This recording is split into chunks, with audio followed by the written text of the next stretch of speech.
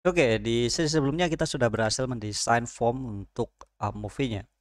Nah, sekarang kita akan coba untuk menggunakan salah satu library yang kita sebut sebagai React Hook Form, di mana sebenarnya kita bisa aja sih buat state sendiri untuk masing-masing field, dan setiap ada perubahan data maka kita akan otomatis menyimpan data tersebut ke dalam state. Tapi yang jadi masalah adalah setiap ada perubahan di dalam state, si komponen akan melakukan render ulang. Nah, itu yang terjadi kalau misalkan teman-teman pakai state. Beda kalau misalkan teman-teman pakai useref. Nah, useref ini akan menginput datanya ya pada saat teman-teman menjalankan event tertentu seperti submit kah atau yang lainnya.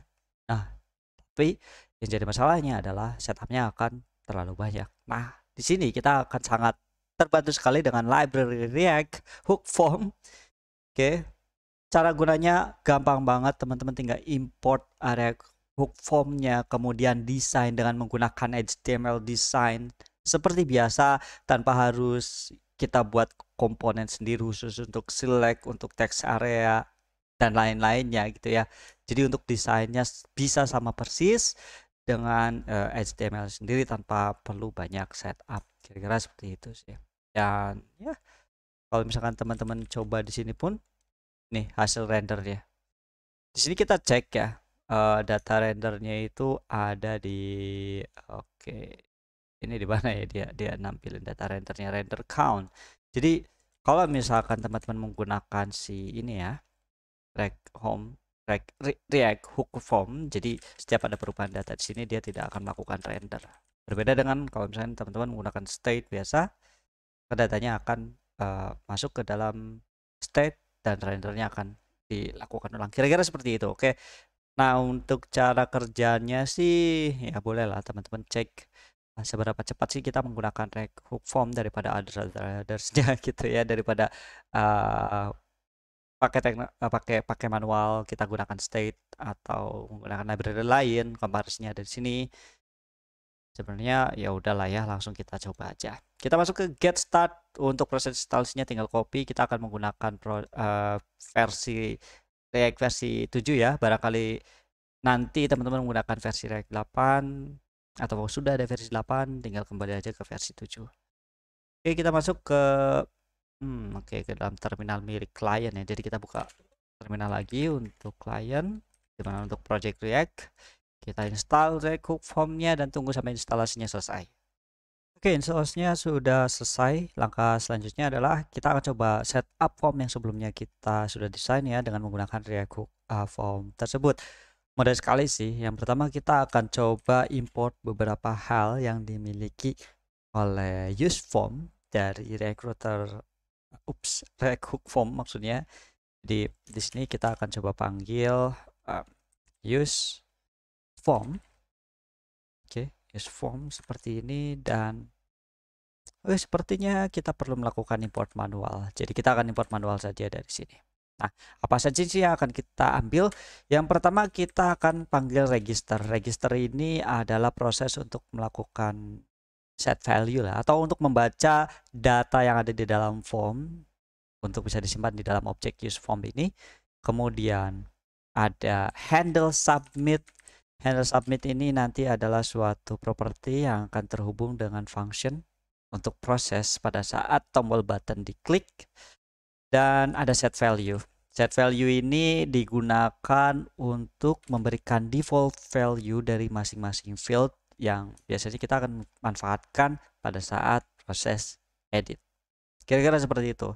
Nah, mungkin yang selanjutnya akan kita contohkan terlebih dahulu adalah bagaimana menambahkan on submit atau proses handle submitnya. Sekaligus untuk meregistrasikan data-data apa saja yang ada di dalam field sehingga kita bisa menggunakan React Hook Form ini. Oke, jadi langsung aja di dalam form. Di sini kita akan coba berikan on submit. Event on submitnya akan menjalankan handle submit dari use form. Kemudian handle submit ini akan menjalankan fungsi on submit yang akan kita buat. Jadi contoh saja di sini constant on submit. Oke, kita akan gunakan row function ya. Kita akan gunakan parameter data untuk mendapatkan data dari form. Kemudian kita akan coba console log hasil datanya nanti. Oke, seperti ini. Kemudian tinggal kita tambahkan aja register.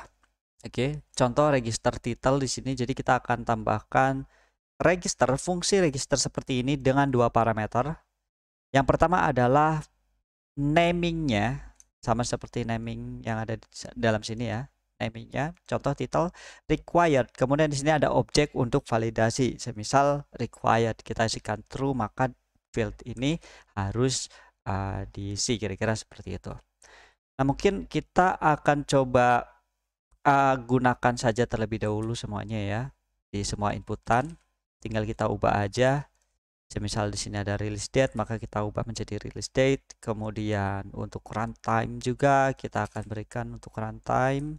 Kita lakukan semuanya di setiap inputan. Di dalam select juga, select ya, di dalam select di sini sama. Tinggal kita masukkan di dalam tag selectnya juga. Kita masukkan register, kemudian nama dari selectnya sama MPI rating. Nanti hasilnya akan seperti ini. Oke.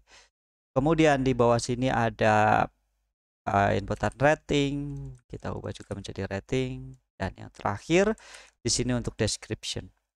Untuk description juga kita bisa masukkan di dalam text area. Untuk description seperti ini. Oke, semuanya udah di setup. Semuanya sudah di setup seperti ini. Tinggal kita coba ya, kita ubah di bagian button di sini dengan event type-nya yaitu submit. Jadi tombol ini, tombol save ini digunakan untuk submit. Kira-kira seperti itu.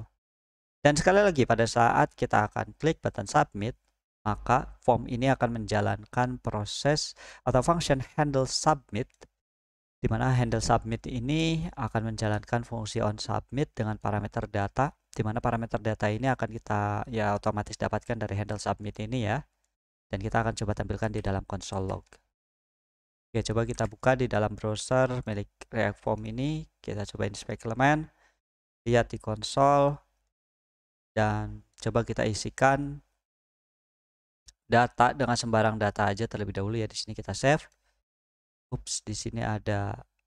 Oke, errornya di sini adalah di bagian on submitnya ya. Pada saat handle submit, kita scroll. Nah, di sini kita tidak boleh menambahkan kurung, tanda kurung seperti ini. Jadi tinggal variabel dari fungsinya saja. Seperti ini, dan kita coba balik lagi ke dalam browser, kita coba refresh. Dan coba kita masukkan data apa saja ya di sini ya. Teman-teman bisa gunakan extension fact filler.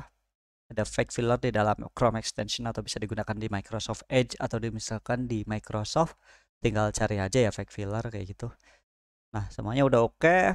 Coba kita save. Maka teman-teman lihat di sini ada console log yang berisikan data yang kita inputkan dari si React Hook Form ini. Jadi ya, untuk proses pengeditan data di sini teman-teman bisa lihat tidak ada proses render ulang, yang berarti kalau misalkan formnya banyak pun kita tidak akan mengalami kendala atau ya masalah di performance pada saat menampilkan komponen form.